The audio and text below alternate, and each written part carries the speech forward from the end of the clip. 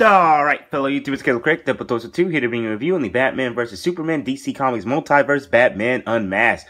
Yeah, I skipped out on the first Batman because I just thought that, like, I don't know, it just looked weird. And this one is looking awesome, and I do like the face sculpt. And so let's take a look at the box and we'll look at the actual figure. Alright, it says DC Comics Multiverse at the top. Nice view of the figure. Batman at the bottom saying Batman vs. Superman Batman Unmasked. DC Comics Multiverse here on this side. Logo at the bottom. A bigger picture of Batman on this side. And on the back shows a grapple gun that you can make, which I will not be completing. And there's Batman on the side. That's a quick look at the box, so now let's look at the actual figure. Okay, and here he is out of the box. I'm just going to say it. I really like this figure. They did an awesome job to me on the head sculpt, even though it doesn't really look that much like Ben Affleck. But still, it's a very cool figure. Like, I'm very impressed. I love the paint. It looks way better than the first, like, figure they came out with. And it doesn't look that bad whenever you put on the mask. So now let's take a closer look at the figure. Here you can see right here, the face sculpt does not look that bad at all, like I said before. And I do love how you can see a little bit of like aftershave in there. But at the same time, it's not too messy. The eyes don't look cross-eyed. The paint doesn't look that bad. The skin tone looks very good to me. Didn't come out bad at all. That looks very good. Also, I want to say it's very easy to get this figure to stand. And what we have here is the mask. You can see there the mask has like a kind of, you can see some texture in there. It's a bit shiny how they have it. You can see here it's easy to put it on. You just open that up and put it across his head. So it's very easy to put on. So we can put it on right here.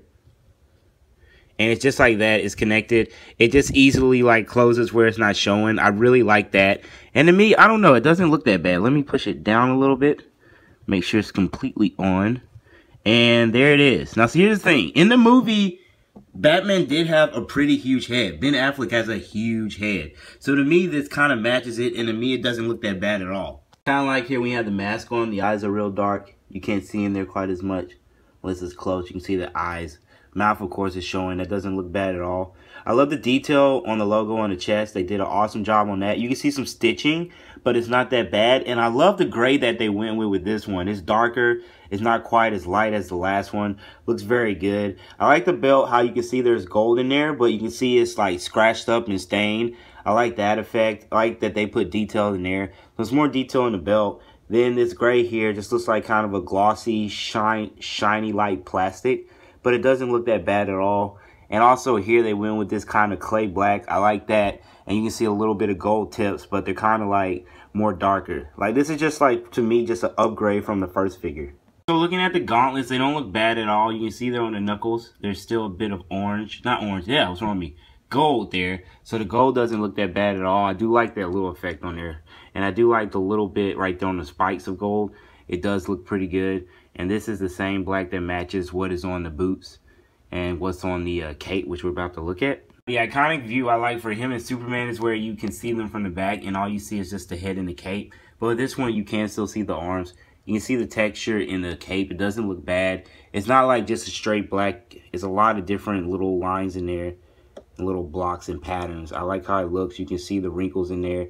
It doesn't stop any articulation, and it also doesn't like make the figure fall over. So I feel like they did an awesome, excellent job on the cape. The only small gripe that I would have is that sometimes you gotta push down a little bit to make sure both eyes are showing. But past that, it still looks very nice.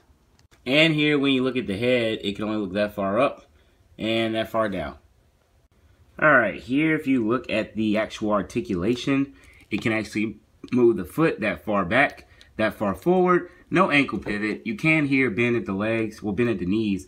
Can't go that far, and you can twist here. I'm very content with twisting being there instead of more high. It's fine with me. And then you can see there you can open the legs up very far, so he does have that kind of crotch factor that can do the split. Here you can see with the abs, he can bend forward that much. And I like the arms. Like the feel of the arms is very smooth, so I do like that. Whoops, sorry there. But you can see it's very smooth. It's easy for that to come out. It's very easy to bend here. They gave him a lot of muscle definition, so that looks cool. Twist, can't do anything with the wrist. This can move. One thing that's a little weird is that I don't know if this is how the other figure was, but they did give him this finger for holding a weapon. And he doesn't come with the weapon to hold, but you see how the finger is? No idea. So I'm guessing I'll find the figure. I'll find a gun for him to hold. But as you can see there, yeah, that's the articulation. Arms can go about that far out. and they can they go back? Yeah, they can go back, but not that far, as you can tell.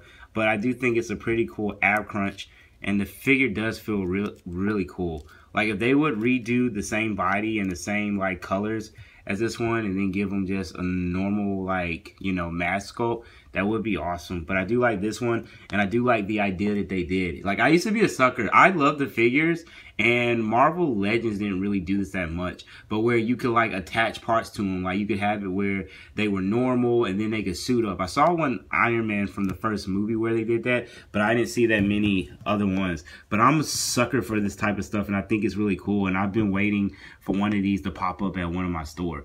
But this was a look at the Unmasked Batman from DC Comics Multiverse. Hope you guys enjoyed my review, and I'll see you in future videos. Bye.